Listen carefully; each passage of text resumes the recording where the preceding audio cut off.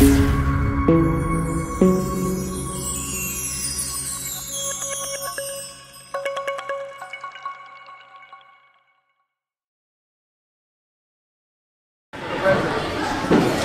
good morning. How are y'all? Good. Good. This is 6th grade still? 7th grade now? Awesome. All right, my name's Mr. Swain. I'm the criminal justice instructor at the high school. I brought a couple of students with me that are juniors. All right, they've gone through all 3 levels of my criminal justice classes. They're going to talk about the programs, some of the activities that we do that you can look forward to when you get to my class. So I'm going to hand it over to them. They're going to go through these slides and talk about it. After the slides, if you have any questions, all right, we'll answer them as best as we can. After the questions, I'll let you come down here and you can look at some of the items that they spoke about in the program. All right, so just keep your questions till the end because they may answer them as they start talking, okay? Go ahead, guys. So the first thing you're going to learn in criminal justice is going to be the career fields. The first one you're going to learn about is law enforcement. There's going to be city, state, and federal. City is going to be like your police officers, and state is going to be your highway patrol, state troopers, stuff like that. And federal is going to be like the FBI. You know, it can go all over the country. Next up is private security. If say like a bank is transporting money to a different vault, they're going to hire a private security company. You can either be in one or you can start up your own private security business. It's entirely up to you. Legal services. This is going to be like your lawyers, your paralegals, your DAs, defense attorneys, or your prosecutors. Next up is corrections. This is going to be like if you want to be a prison warden or a prison guard, corrections is going to be for you. Alright, next we have is fingerprint dusting, which is like at a crime scene, the suspect or suspects will go around and more than likely touch different objects or surfaces, and the officers that are there to try and like figure out what happened will go through and dust different surfaces and objects that could be like related to the crime or that they could have just touched. And you want to do this so that you can then take the fingerprints and try and match them up with different fingerprints that are already in like a database. And once you do that, you can figure out who is whose fingerprint, because no one fingerprint is similar to the other. Everyone has a different fingerprint. Fingerprint analysis is going to be sort of the second part to what he just talked about. Once it goes into the database, it's going to be compared to a lot of different fingerprints of different criminals, people who've had their fingerprints already put in that database. Because, like he said, every single fingerprint is different. There's never a same one, but there are different categories that they're put in. Sort of like everybody has different sort of sweat pores in their fingerprints. There's ridges, creases where your hands bend. A lot of things that you interact with on a daily basis come through. Next is weapons training. That's more of like a criminal justice end of the year, like criminal justice 2 thing, possibly criminal justice 3. But that's where you will take our fake weapons and we'll go through and try and figure out like how to hold a weapon, how to properly use a weapon, how to use it with a team, and how to like know when to use it.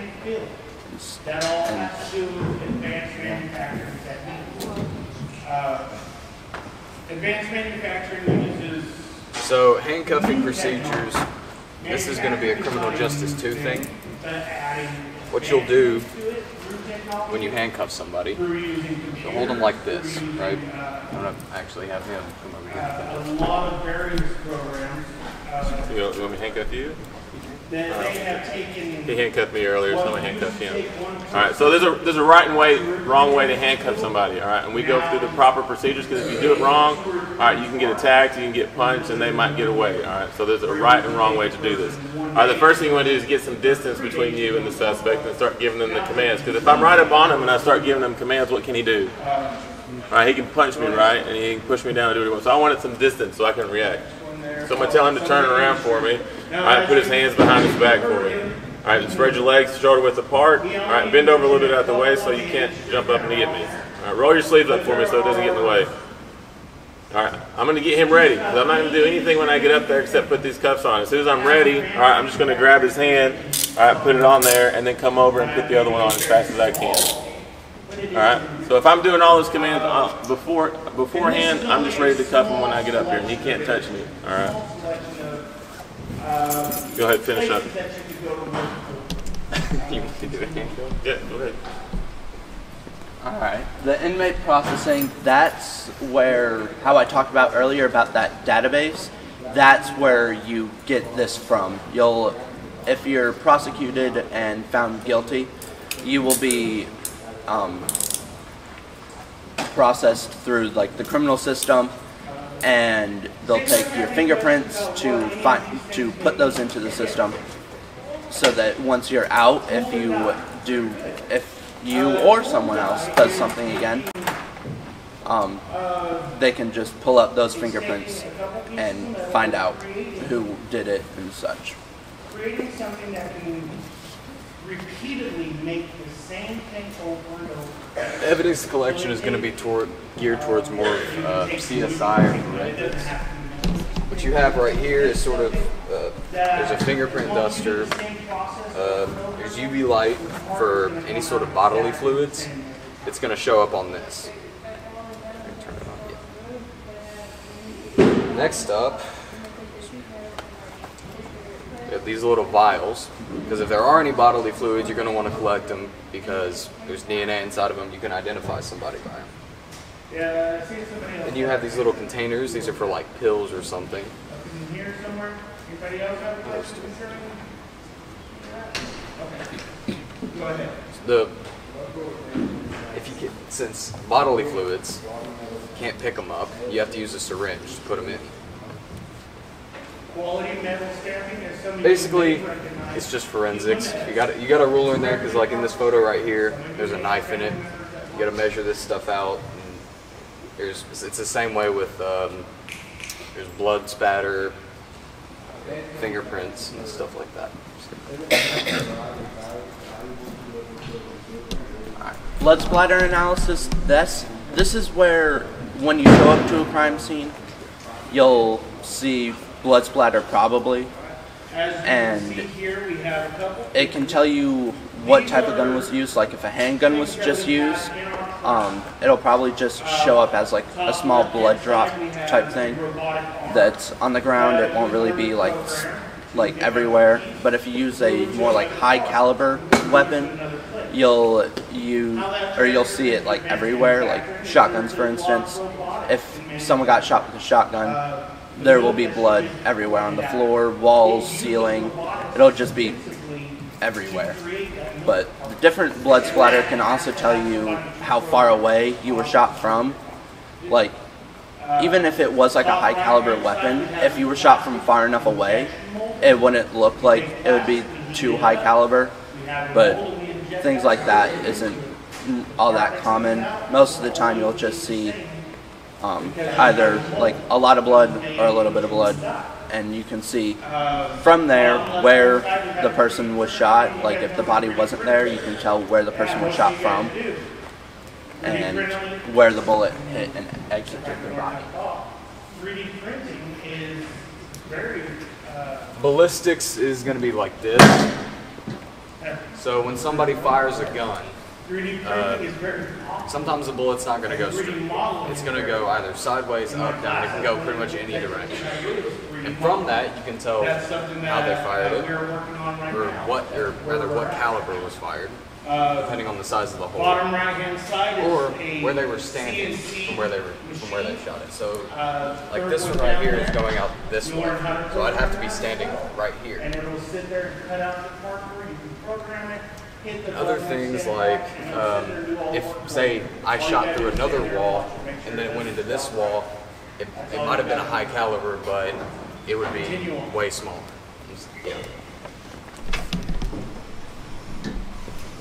Anthropology is where you will like take a look at to like the anatomy of the body to study that and see, you know, if like a bone, if they broke a bone before the accident, the bone will grow in differently, and you can see that, and you can judge based off that, you know, who got murdered or whatever. And as well, if there's if like the body was like burnt badly, you can look at the bones and such and see if they were shot. If there's like a bullet hole in like your arm bone, it's called your ulnar or radius.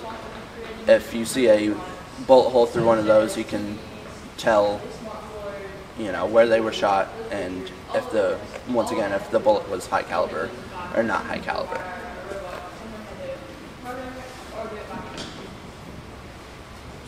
Air analysis, so pretty much everybody in here has probably seen somebody fight somebody before, right? Well, when that happens, they probably pulled their hair, right? That's going to show up like this, broken hair. This is a major identifying part to see if, you know, if it was self-defense or maybe if the attacker, you know, beat them. Cut hair is going to be sort of identifying, you know, if the victim, you know, maybe had a haircut, you can see how long ago he had it.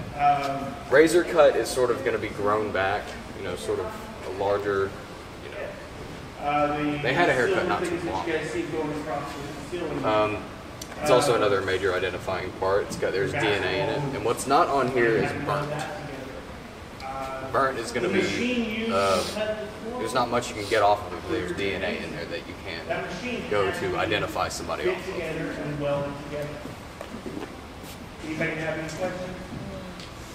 Handwriting analysis is kind of like fingerprints in the way that you'll see unique similarities in like someone's handwriting. If like there was a ransom note left at the crime scene, you can take that with you as evidence, and then if you have like a list of suspects, you can have them write out something similar, or, you know, just like a paragraph or something like that, and you can compare those. And if they wrote like their T's the same, and it's like a unique way of writing T's that you don't really see all that often, there's a good chance that they probably wrote the note. But at the same time, maybe it wasn't them. Maybe they just write their T's like that. It's not a deciding factor of like, oh yeah, you did it. It's just to help you like narrow down the list of who did it.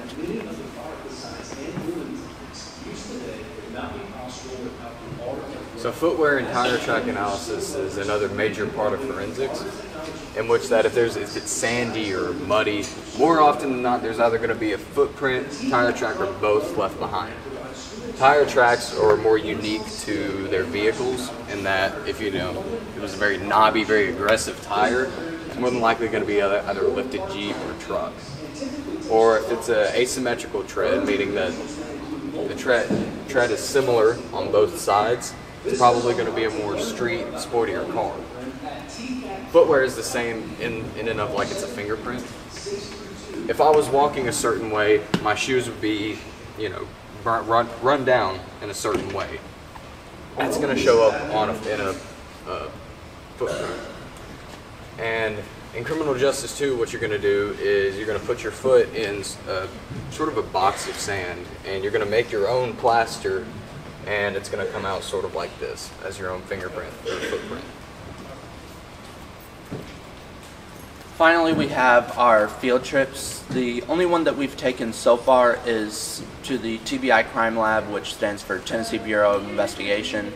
That is like more your like state level of crimes. They'll show up and see if like this needs to be like state, and if it needs to be federal.